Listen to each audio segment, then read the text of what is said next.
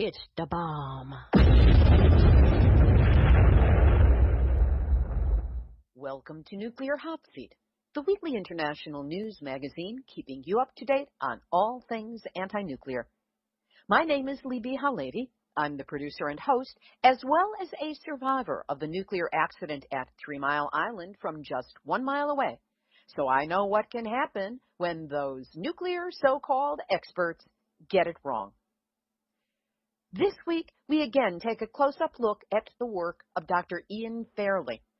He published an article in 2014 that correlated more than 60 studies about health risks to small children living within 5 kilometers, 3 miles, of nuclear reactors. Important information that needs to be deployed by us in any battle against nuclear reactors.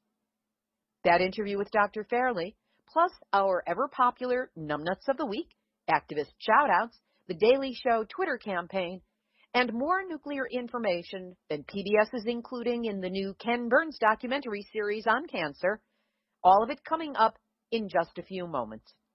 Today is Tuesday, April 7th, 2015, and here is the week's anti-nuclear news.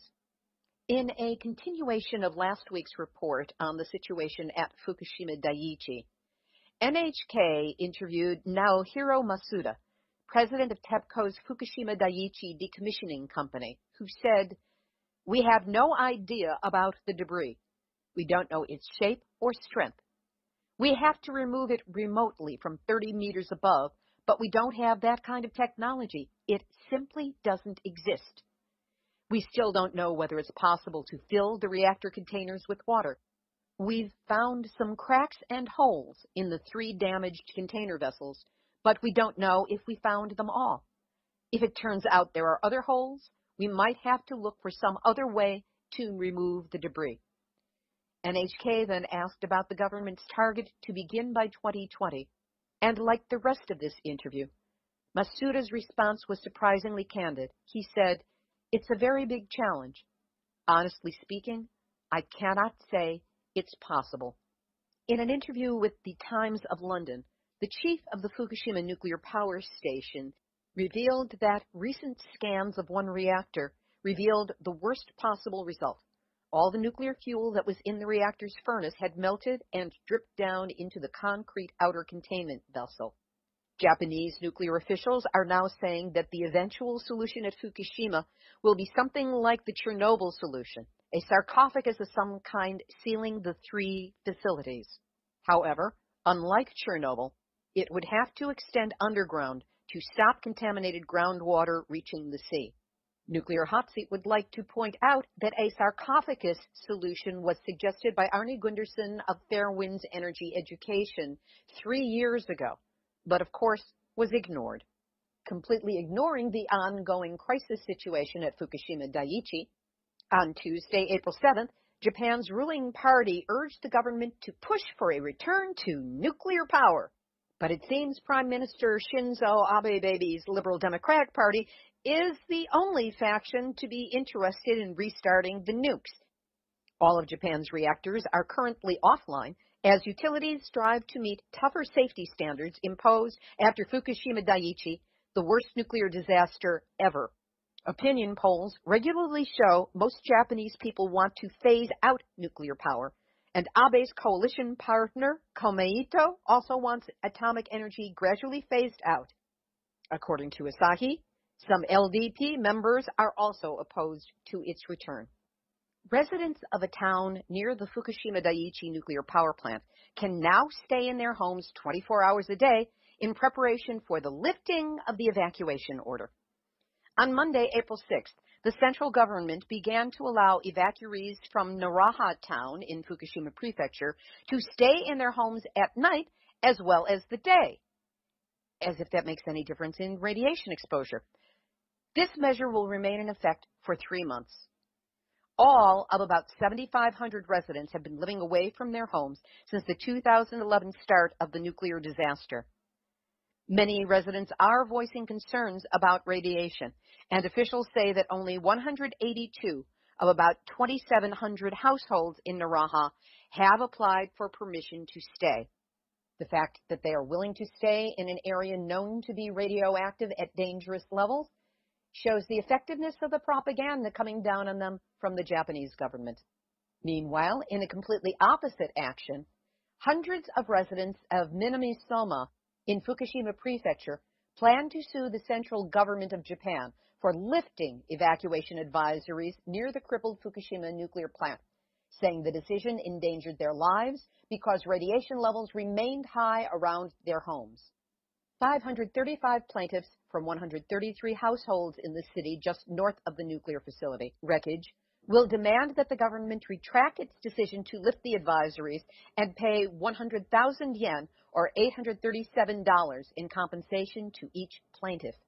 During the decontamination process for areas around the plant, the government initially wanted to lower annual radiation exposure doses to 1 millisieverts.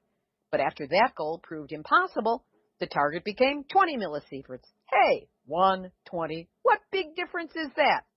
Kenji Fukuda, an attorney representing the plaintiffs, said, "The government has selfishly raised the limit on annual public radiation exposure. This is an illegal act that violates the residents' right to a healthy environment, guaranteed by the Constitution and international human rights laws." The government's law on special measures concerning nuclear emergency preparedness states that its purpose is to, quote, protect the lives, bodies, and properties of citizens from a nuclear disaster, end quote. Good luck enforcing it. And now, Nuclear hot seat, nuclear hot seat, nuclear hot seat, NUMNUTZ awake. the government of Japan is planning to use Expo Milan 2015 in Italy to play up the safety of Japanese food products, including those from Fukushima Prefecture. This, according to official representative Tatsuya Kato. That's right. Keep pushing the Fukushima food is really safe to eat propaganda, because you gotta feed all of those Olympic tourists in 2020.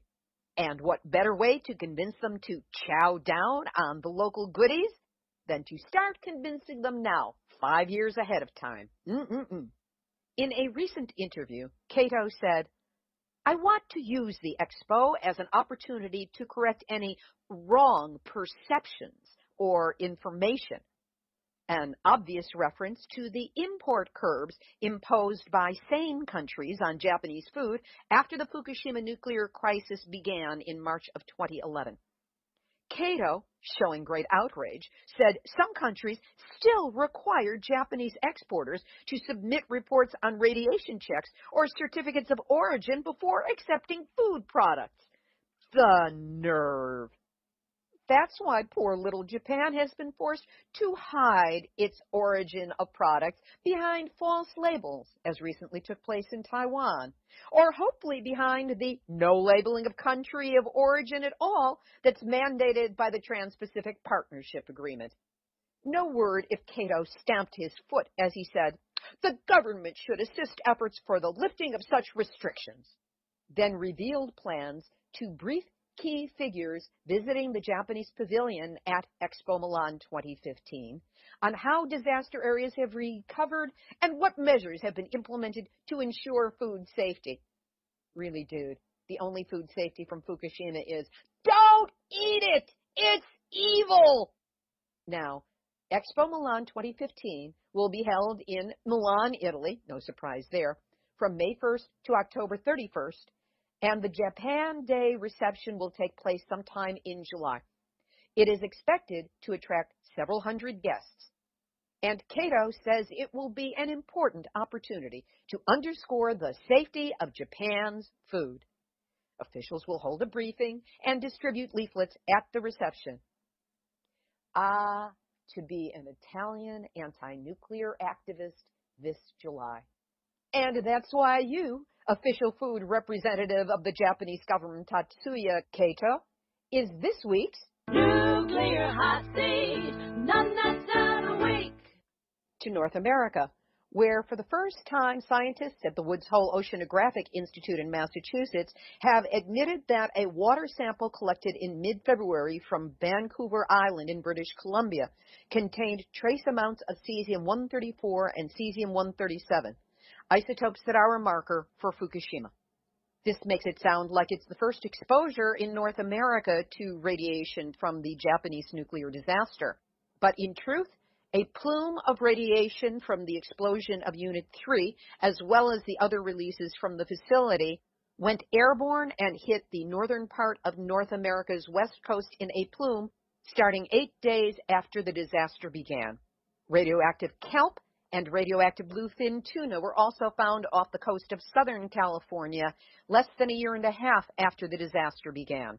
And last November, the Woods Hole team found Fukushima radioactivity in a sample taken about 150 kilometers or 93 miles offshore in Northern California. So while this story of finding radiation off the coast of Vancouver Island is important and significant, it also points to Woods Hole's ongoing amnesia about how many times radiation has been found off the coast. Meanwhile, Fairwind's Energy Education and Arnie Gunderson have a new video out about the hot particles that were scattered all over Japan and North America's west coast in the aftermath of Fukushima Daiichi. Hot particles being tiny radioactive particles of debris. We will link to that video on our website, nuclearhotseat.com, under this episode, number 198. What's been labeled by the Nuclear Regulatory Commission as a small fire at the Limerick Nuclear Generating Station in Pottstown, Pennsylvania, was severe enough to generate an NRC label of alert, which is the second highest of a 4-level alert system used by that agency. The GE boiling water reactor, the same design as was at Fukushima Daiichi, sustained damage to the safety system that handles high-pressure coolant injection that is used to inject water in the event the reactor ever needs to be shut down while the pressure is still too high. A third of the reactor's fuel will need to be replaced. Limerick Nuclear Generating Station is within 50 miles of Philadelphia and 8 million people. Last Saturday, April 4th, thousands of visitors converged on the Trinity test site in New Mexico, where the first nuclear bomb was detonated nearly 70 years ago. Many of them posed for pictures near an obelisk marking the exact location where the bomb went off. Tourists in the vehicle caravan out to the site were greeted by demonstrators from the Tularosa Basin Downwinders who came to protest the 70th anniversary tour. The Downwinders is a grassroots group that is set out to bring public awareness about the negative impacts of the detonation of the bomb. One local resident, Rosemary Cordova, explained that she's lost 18 members of her immediate family to various forms of cancer over the years. Yet the government has done nothing to compensate New Mexico families through the Radiation Exposure Compensation Act, legislation that has been aiding families in other states near other nuclear test sites for more than a decade. Cordova said, "We have done more to assist the people in Japan after the bombs in Hiroshima and Nagasaki than we've done to take care of the people right here in the United States. 70 years later, you would think it was time." In the UK, legislation rushed through in the final hours of Parliament allow for local planning laws to be bypassed so nuclear waste dumps can be forced on local communities. Local councils and communities can still object to details of developments, but cannot stop the plans altogether. The move has alarmed local objectors and anti-nuclear campaigners. Since the Royal Commission on Environmental Pollution found in 1976 that it was morally wrong, their phrase, to keep generating nuclear waste without a demonstrably safe way of storing that waste, there have been at least 4 attempts in Britain to find the right site, all of them shelved after strong protests. And they kept generating the waste. Objectors now worry that ministers are desperate to find a solution to the current radioactive waste problem in order to win public support to build a new generation of nuclear power stations. And in France, anomalies have been identified in the composition of the steel in certain parts of the reactor vessel at Flamanville, 231 miles from Paris and just off the English Channel. According to the French nuclear regulator, ASN, these test results revealed the presence of a zone in which there was a high carbon concentration, leading to lower than expected mechanical toughness values. But what could go wrong? This is nuclear. Don't ask. We'll have our featured interview in just a moment, but first, a reminder that Nuclear Hot Seat needs your donations to help keep us going and growing. This is a steady thing every month, whether there is travel on my agenda or not. So please, if you can, go to nuclearhotseat.com, scroll down on the home page, click on the big red donate button, and know that whatever you can do to help me meet the monthly fees that I have to pay to keep this program going, every penny of it, every pence of it, every whatever your particular small monetary unit of it is greatly appreciated. This week, we revisit an interview done with Dr. Ian Fairlie last August in Nuclear Hot Seat number 162. Dr. Fairlie is an independent consultant on radiation risks and a former scientific secretary to the UK government's Committee Examining Radiation Risks from Internal Emitters. He joined us via Skype from France, where he was vacationing, to discuss his paper. Please note that at one point, Skype becomes more Skype-ish than usual, and there is an echo on the line. I've edited it out as best I can, so if you bear with it, it eventually ends, and you'll be able to get all the information.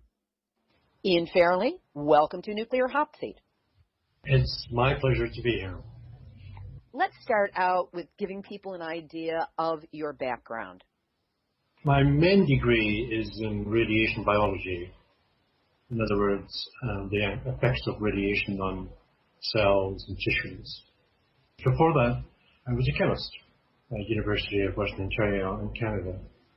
My postgraduate studies were in how best to deal with radioactive waste, and that was at Imperial College here in London. After that, I entered the civil service and worked for the Department of Environment in the UK government for about 10 years, I suppose. And after that, I retired. But during my previous, shall we say, life, before I started studying radiation biology, I actually worked for Greenpeace Canada as an advisor, a science advisor to them on their various campaigns. So you could say I've had a pretty rounded set of experience in terms of both an academic and a civil servant and also a Greenpeace campaigner. It seems that scientists like to consider themselves outside of politics, at least when they are putting forward the information that they do. Do you consider yourself anti-nuclear as a political stance? Yes. Basically what it is that a long time ago I became fairly certain that the increased leukemias that we see in the nuclear power stations came from their discharges, and I thought that it was unconscionable, just totally wrong for kittywinkers, little kids, to be dying from leukemia because of us generating electricity. There's lots of other ways of generating electricity. And I suppose fair to say that I'm not really very much in favor of nuclear power. But having said that, I'm also a scientist. And for scientists, the most important thing is to stick close to the evidence. In other words, if the evidence points in a certain direction, then check the evidence, make sure it's the best evidence. And if that means you have to change your views, so be it. But with childhood leukemias, it's always led me to be more and more sure that my initial premise was right. So for that reason, I'm quite happy about being sticking close to the evidence, because that evidence really does show that there are increased leukemias near nuclear reactors. To be clear, you did not do a study on the childhood leukemias showing up around nuclear power plants, but you did compile existing studies and existing statistics. How extensive were those, and what led you to take this particular approach? Well, to actually carry out an epidemiological study takes a lot of time and a lot of money, and you have to have access to a lot of data. And oftentimes that data is proprietary, and you can't get it yourself. You have to rely on other people getting it and giving it to you. on the other hand, there were over 60 studies worldwide on this particular issue of childhood leukemias near nuclear power plants. And that in itself provided enough data for me to do my work properly. 60 studies is a lot of studies, and there was a lot of data in those studies. And so that was by far the best thing to do, was to mine the existing data rather than actually carrying out a study from de novo, so to speak, using new data. Explain to us the extent of the danger that you discovered in doing this compilation of existing research. By the way, I should say that I collaborated in a lot of this with a German scientist called Dr. Alfred Körblein, and he will crop up a lot in my work. What we found when we were doing this work together was, first of all, the large number of studies. I mean, 60 studies worldwide. In toxicology, this is probably one of the biggest areas that's ever been studied. For example, if you were to look at asbestos or chemicals or lead poisoning or anything like that, there's nowhere near 60 studies of health effects from particular plants. So this is a very large number. The second thing is that we could do what are called meta-analysis. In other words, what you do is you, by careful examination of the data, you can add the data together. You've got to be sure that you're adding oranges to oranges and not apples and oranges, but you can do it. And when we've done that, you can get meta-analysis. Other people have done the same, by the way, and they all come up with the same answer, and that is that there are increased leukemias near nuclear power stations. It's beyond, the thing is, it's beyond doubt. There's a very clear pattern of raised childhood leukemias near nuclear power stations. There was one aspect in the article that you did cite where you combined the statistics, apparently oranges to oranges, for Germany, Great Britain, Switzerland, and France into a single table.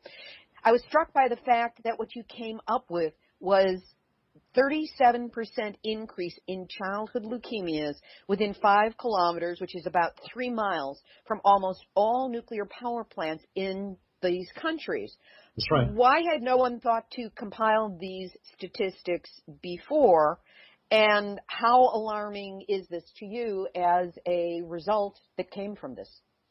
Well, the first thing is that the 4 governments, the scientists in those governments obviously knew that this was going on, and they obviously knew that each of the 4 countries were doing this.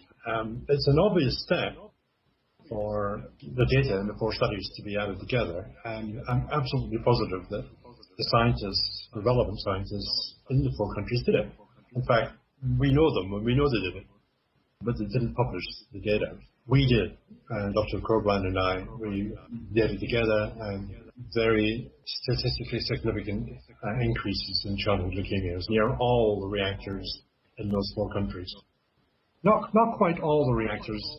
In France, there was only about 2/3 of the reactors, but pretty well all of the reactors in the 4 countries. What conclusions can be drawn, or did you draw, from the compilation that you put together? Well, it was quite clear that there was an increase. It was beyond the bounds of chance. This wasn't a fluke finding. This meant that it was clear that there were increases near NPPs, and that we had to move on to the reasons for that and the energy policy consideration. When did you start this? The actual study itself was commissioned by the organizers of a conference in the UK in 2012, and myself and many other contributors to the conference.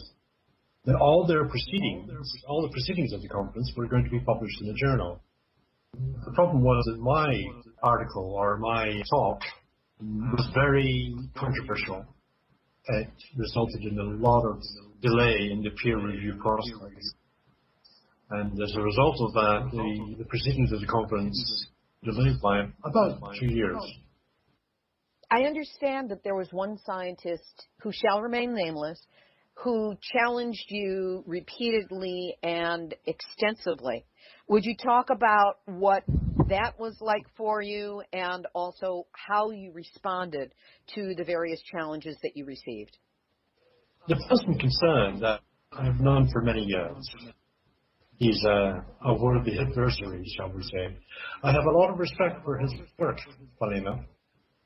He's a good scientist, but we have different views about nuclear power. And it was a real tussle, shall we say. A long, drawn-out gladiatorial battle.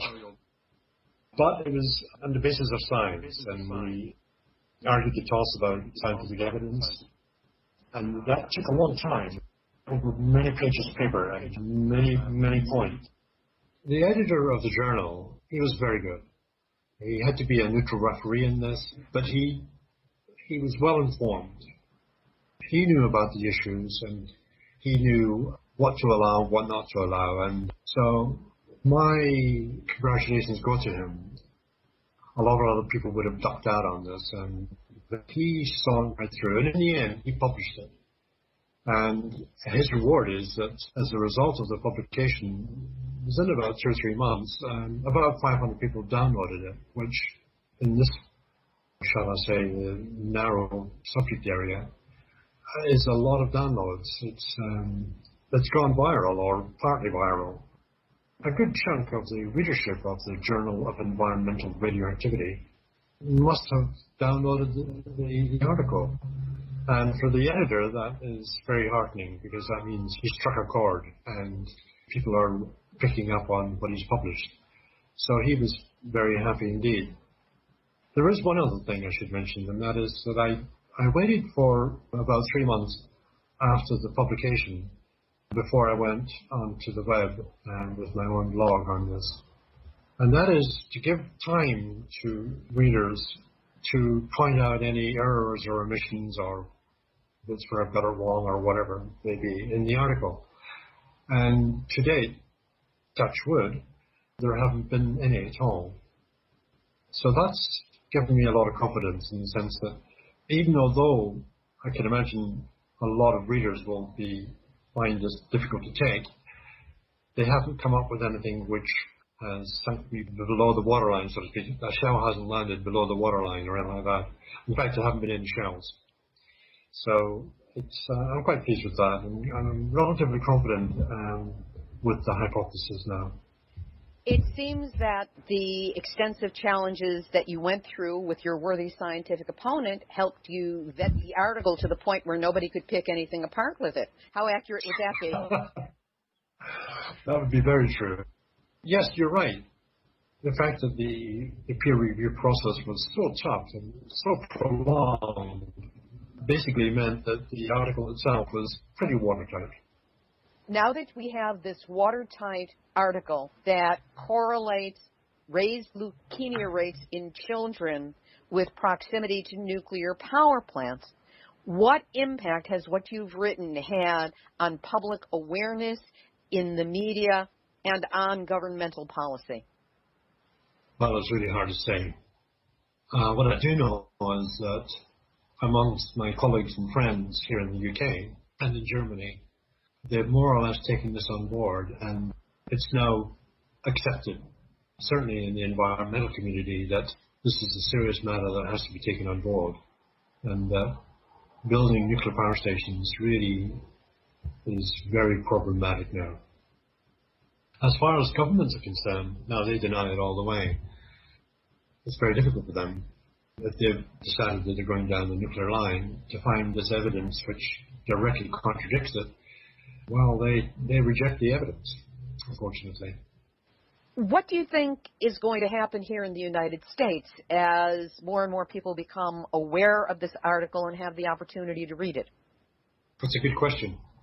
In the United States, right now, the National Research Council is about to embark on a big study of childhood cancers near U.S. reactors. And this is going to be quite important. There's about 100 reactors in the United States, and if you get data for all those 100, that's going to be a fairly powerful study. Now, what this study that I've produced says that in the rest of the world, the evidence is crystal clear there are increased leukemias near the nuclear plant. So I'm pretty sure that government scientists in the United States will have read the article. Indeed, given that the fact that there's been so many downloads, and the consultant that looks after my website says, a good chunk of those, like about half, are from the United States. That means that the scientists who can in the United States, they know about the study, for sure. So that, say, 200, 300 scientists in the United States have downloaded this and have read it, they must be aware in government circles of this article, and it must figure somehow or other in their thinking. I'm not sure whether they will like the article in the sense that it's bad news for them, particularly in the Department of Energy in the United States, but nevertheless the evidence is there. There is one other thing, and that is that the United States Environmental Protection Agency is consulting on proposals to relax the limits for radiation doses from U.S. nuclear power stations. Well, this study flies right in the face of that. It says, if anything, it should be the other way around. It should be tightening, not relaxing radiation limits near U.S. reactors. So there's two things going on in the United States right now. Both of them are addressed by my article, and it's difficult for me to predict what's actually going to happen. I have a number of friends in the United States, quite a few in fact, and they have said to me that they are surprised and amazed at the findings in my study. They say that it has clear implications for what's going on in the United States. So my reaction would be, while the jury's still out, watch this space. Let's see what happens. To what extent do you think it would be possible for the U.S. to put together a study this massive and somehow come up with different results than what you came up with in examining 60 other studies? Well, the first thing is that if they do what we did, in other words, we restricted this to children under 5, and also the exposure area to less than 5 kilometers, i.e. under 3 miles, it would be extremely surprising if they found anything different than we found. The reactors that we're talking about are the similar reactors to the United States, but pressurized water reactors and boiling water reactors. So it would be very difficult. One of the key things I'd like to mention to your listeners is this. Up until 2012, we didn't really know what happened with the emissions from nuclear reactors. The only data that we had was annual data. In other words, so many becquerels or pettabecquerels or gigabecquerels per annum from a reactor. We didn't really know the time pattern. Now we do. Now we know that the large majority, say 2/3, 3/4 of the annual emissions from a reactor occur just once during one spike. And that spike occurs when the reactor is opened up to take out the old fuel and to put in fresh fuel. And during that time period, about a day and a half, the reactors are depressurized. In other words, the huge pressures inside the reactor are, well, we open up the valves and the radioactive gases shoot out. It's during that time that we think that the people downwind are exposed to high levels of radioactivity, i.e. high radiation doses. And that phenomenon, in other words, that time signature of, instead of having even little bits of emissions throughout the 365 days, now you don't have that. You have one big massive spike, which happens over about a day and a half period. And that happens, roughly speaking, about once a year when the fuel rods are taken out, the old ones, and the new ones are put in. So that's important, very, very important, because it results in doses which are at least 20 times higher maybe even as much as 100 times higher. I discuss this in my article. So that's a major worry, and that's something that's going to have to be addressed by both the US EPA and also the National Research Council in its future studies. They're going to have to address this big spike in emissions each year from every reactor. That's stunning because, of course, by averaging out over a year, it seems like it would be a much lower thing. Dose. You wouldn't have to worry about it. It wouldn't be a dose that would be damaging, low level, blah, blah, blah. But what you're saying is that the majority of that happens at a predictable time when the fuel rods are being switched out and there is no notice, no awareness, no sirens going off, no protection, no awareness. Correct. Indeed, I've said to a number of nuclear operators, look, why don't you do this at nighttime when people are in bed? Why don't you do it when it's really, really windy out and it's not raining? And the rain brings the radionuclides back to Earth. When it's windy, you get massive dispersion. But if it's very calm, then it just drifts everywhere, and you get big doses. No response. Libby, there's one other thing a little story I'd like to tell you, which might interest your readers. This time pattern, these spikes, have been hidden from us ever since the beginning of the nuclear power program back in the 1950s, so late 50s, early 60s. Nobody knew about them, apart from the people who worked in the nuclear industry, and they kept really quiet about it. What happened was that some German scientists who were anti-nuclear began to suspect that there was something funny going on here. So back in 2012, when the regional government of Baden-Württemberg became red-green. By red-green, I mean it was governed by a coalition of socialist and green parties, rather than the Christian Democrats, who are sort of more conservative in their views. The first thing they did was this German red-green coalition was that they demanded their nuclear regulator give them data, give the energy minister data on the half-hourly emissions from the nuclear power plants in their area in Baden-Württemberg. This is intriguing. The energy minister was a woman. I'm afraid I've forgotten her name, and I haven't got it written down, but she was a very powerful and determined lady. And the head of the region's nuclear regulatory commission refused to give the information and said, no, we don't have it. But from an insider, we knew that they did have it. And so the German energy minister said, you will put this data on my desk on Monday morning or you will be fired. And he said, I don't believe you. She said, right, I want on my desk on Friday afternoon your resignation letter undated. And he had to bring his resignation letter undated, and she put it in the drawer and said, right, if I don't get this information on Monday morning, I am putting a date on this letter. That's what she did. In other words, she was playing hardball. We got the data, but the trouble is that the data was presented in a computer program format that nobody had apart from the nuclear industry.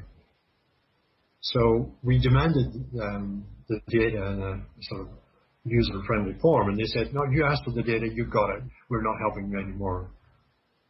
And she was about to sack the regulator when some people in the Green Party who were computer whizzes said, look, we can put this data into a computer program, shall we call it A, and then transfer that to computer program B, and then transfer it to Microsoft Excel. And once we get it into Excel, we can read off the data. It took them about 3 days to do it, but they got it. I love it. And we got the data, and for the first time we saw what was happening. A massive spike, 1,000 times higher in terms of concentration than the normal amount.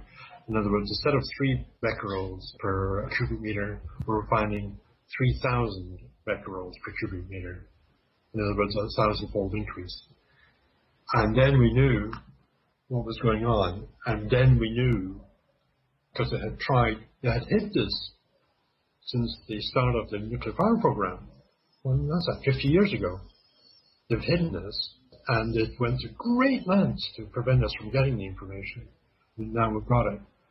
Now, what I'd like to say to your American listeners is this is very important. You have to go to your regulators and say, there's no reason why this is not occurring also in US reactors. These data are from pressurized water reactors, Gundremmingen in Baden-Württemberg in Germany, and so we know that it's very, very likely the same is happening with US reactors. So what are you going to do about it?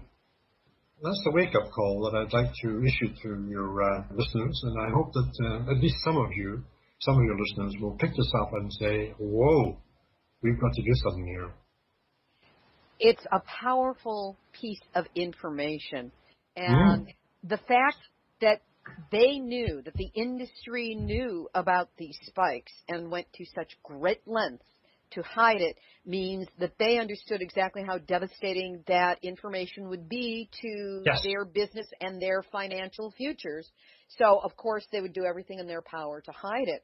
And good for those people in Germany and that environmental minister and you for getting this information, putting it in a usable form so that we have the opportunity to now use this as a very important piece of weaponry, as it were, on behalf of getting these things shut down and taken care of. So if someone hears this interview or reads your article and realizes that they are living in proximity to a nuclear reactor and they either have or they want to have children, what would you recommend that they do? I've already done this in Canada, in fact, where they've got nuclear reactors, you wouldn't believe, in metropolitan Toronto. It's absolutely crazy. I'm Canadian, so I don't have any joy in saying what I say, but the Ontario government really has got to get a grip of this. And I have said in guidance to Greenpeace Canada that women of childbearing age who wish or intend to have families, or even if they've got young ones, or if they're already pregnant, they shouldn't live within 10 kilometers of a reactor. And that people who already live near nuclear reactors and have gardens, they shouldn't eat their own produce if they live within 5 kilometers. And I've actually given that evidence, and it's published on my website in evidence to Greenpeace Canada. So my advice would be to young women who are living in the shadow of nuclear reactors is don't do it. Ian, if people wish to download a complete copy of your article, how could they do that? Difficult. It's behind a very stiff paywall. My guidance to people who need a full copy for research purposes would be to contact me, and it's permissible under the copyright laws to send individual copies to scientific researchers. You can do that.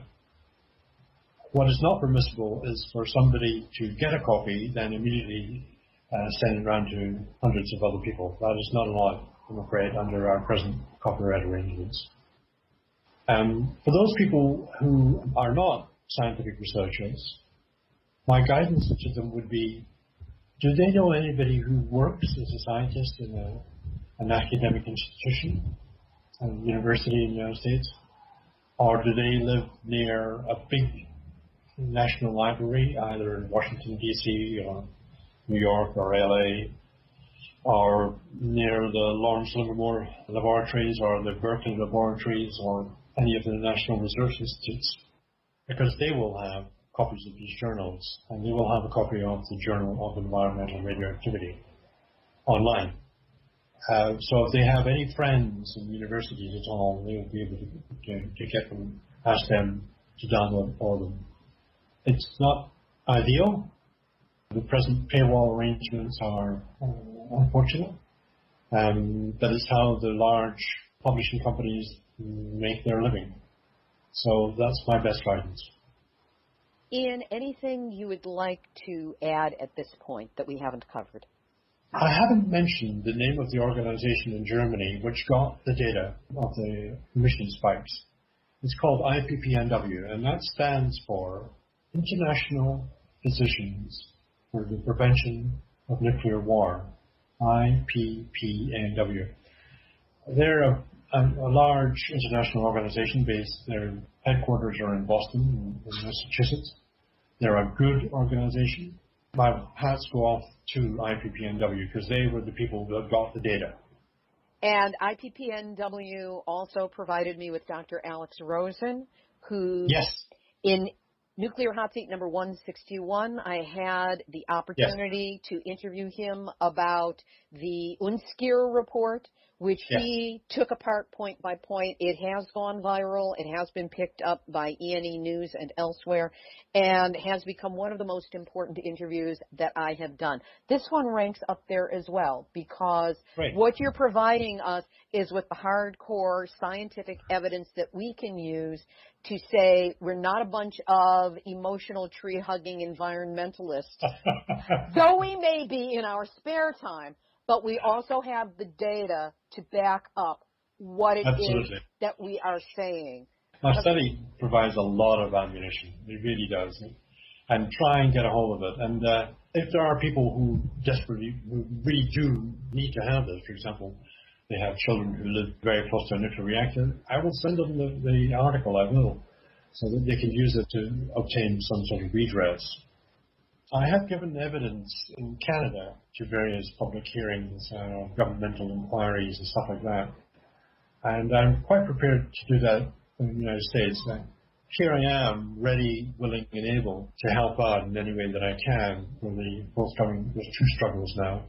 One is the National Research Council study, and secondly is the US EPA proposals to weaken the safety limits. Ian, thank you so much for sharing your time and your expertise with the listeners of Nuclear Hot Seat. Thank you, Libby. It's a pleasure from mine, and best wishes to all the campaigners who are opposing the nuclear juggernaut, as you say, in the United States. And I'd like to say to you too, well done, and I hope that we can certainly keep in touch. Dr. Ian Fairlie. You can find a link to his article on his study on childhood leukemia rates in proximity to nuclear reactors on the website nuclearhotseat.com/blog under this episode, number 198. You can also follow him on his blog, ianfairlie.org. Click on the News and Comments tab. And Dr. Fairlie will be one of the speakers at next week's World Nuclear Symposium in Quebec City, which is where I'm going to be to cover all of the events, not only at the symposium, but at the Uranium Film Festival, which is taking place at the same time. All of this for Nuclear Hot Seat listeners. I look forward to bringing you news from filmmakers, activists, and scientists from around the world, along with delicious activist gossip, evidence of our linking up together, and the energy, the excitement of the event, as many of our top people from around the world meet, exchange information, and take a giant step forward in turning this nuclear juggernaut around. Thanks to donations and a matching grant, I have been able to book my plane ticket, and the matching grant continues to be available to match you dollar for dollar for any donations. I really appreciate the support I've received so far, and my deepest thanks to those of you from Nuclear Hot Seat who have donated enough to get me up there. However, I still need to raise about $600 to make this thing work. I'm going to have to pay half of my housing in a hotel and all of my meals, plus ground transportation and a lot of little bits and pieces of extras. So I still need your help. If you want to help support me as I give you the best possible coverage of these two events, help me get there and not be homeless or starving when I am by donating any amount. It's really easy.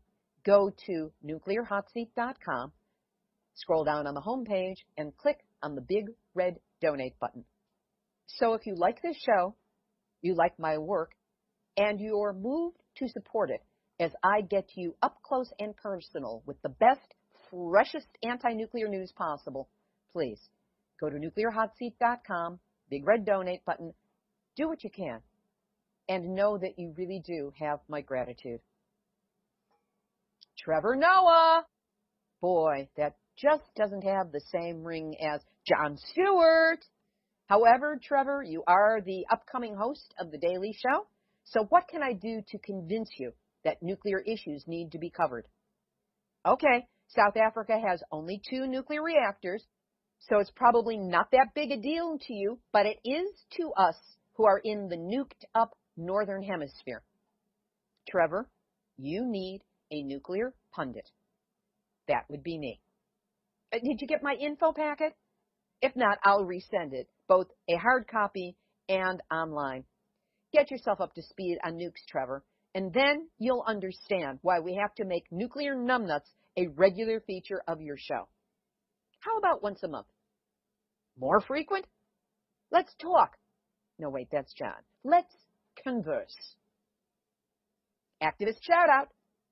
This week, a reminder that time is running out to let Senator Ron Wyden and President Obama know that we do not want the Trans-Pacific Partnership, or TPP, to gain approval to be fast-tracked. Here is Kimberly Roberson, founder of Fukushima Fallout Awareness Network, to again remind you why this is important to all of us who are concerned about possible radiation contamination in our food. Remember to get out something to write with, because at the end, I'm going to give you the 2 phone numbers referenced by Kimberly. The Trans-Pacific Partnership, otherwise known as TPP, is a classified secret trade agreement that could allow more radioactive food from Japan to enter the U.S. Senator Ron Wyden of Oregon will decide whether to fast-track the TPP, and his decision will happen possibly in mid-April. President Obama has been pressuring Wyden to okay fast-track, so he needs to hear from us about Fukushima and the FDA's abysmal policy of fostering the highest allowable levels of radiation in food in the world here in the United States, 12 times higher than Japan, which means that food from Japan deemed unfit for consumption there can legally be sold to U.S. consumers. Men, women, pregnant women, children, infants, the elderly are all susceptible and at risk.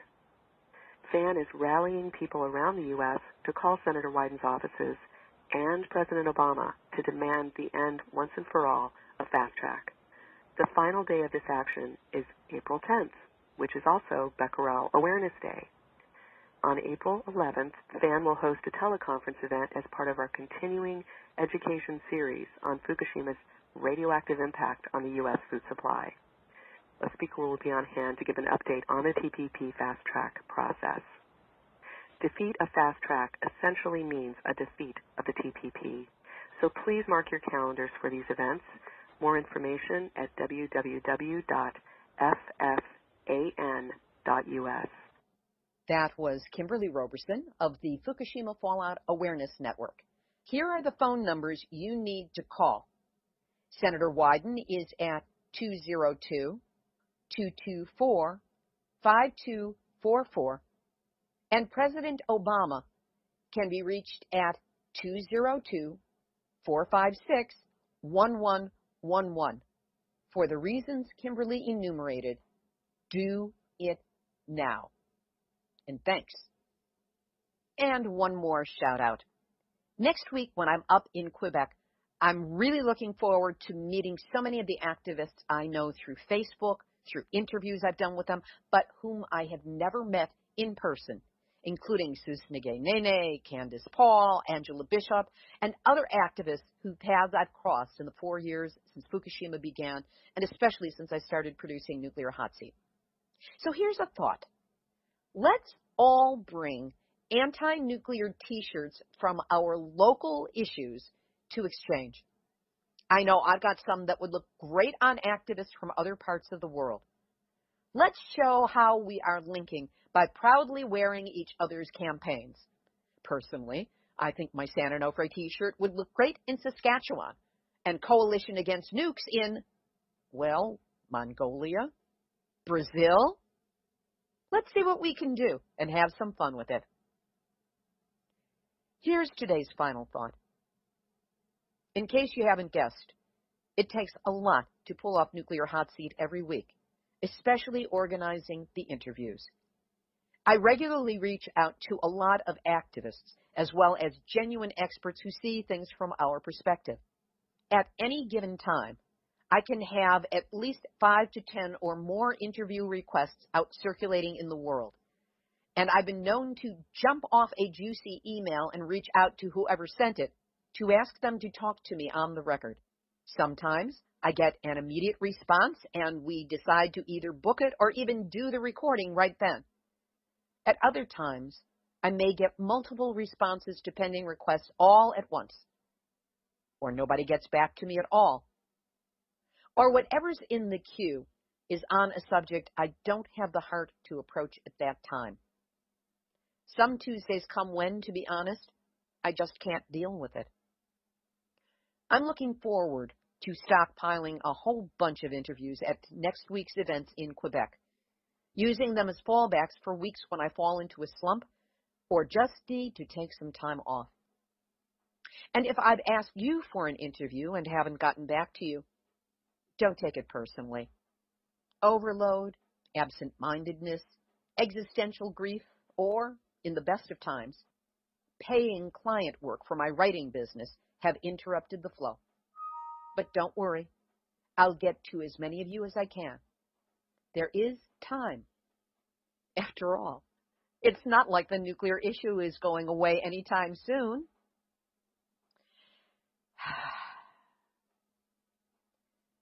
This has been Nuclear Hot Seat for Tuesday, April 7, 2015. Material for this week's show has been researched and compiled from enenews.com, ctvnews.ca, Fairwinds Energy Education, The Statesman Journal, Woods Hole Oceanographic Institution, Pottsmere.com, tech.slash.org, KOB-TV4, Albuquerque Journal, NHK, TEPCO, The Times of London, Reuters, Asahi.com, FCCJ, NHK World, Japan Times, The Guardian, RT.com.uk, TechDirt.com, the empathy-lacking lackeys at World Nuclear News, and all the strong, attractive, above-average folk in the Nuclear Hot Seat Facebook community, which you are all invited to join. Theme music written by me, sung by Marilee Weaver. Looks like Weber, sounds like Weaver. Nuclear Hot Seat is syndicated by UCY.TV and is also available on airprogressive.com. Our archive is available on iTunes. You can subscribe under podcasts, or just check us out on the website, nuclearhotseat.com. That black column on one side has got the last 25 episodes all up, so you just have to click on it. And, of course, our YouTube channel, Nuclear Hot Seat Videos, also carries each week's show. Nuclear Hot Seat is the activist voice on nuclear issues, so if you have a story lead, a hot tip, or a suggestion of someone to interview, send an email to info@nuclearhotseat.com. We are copyright 2015, Lee B. Halevi and Hardestry Communications.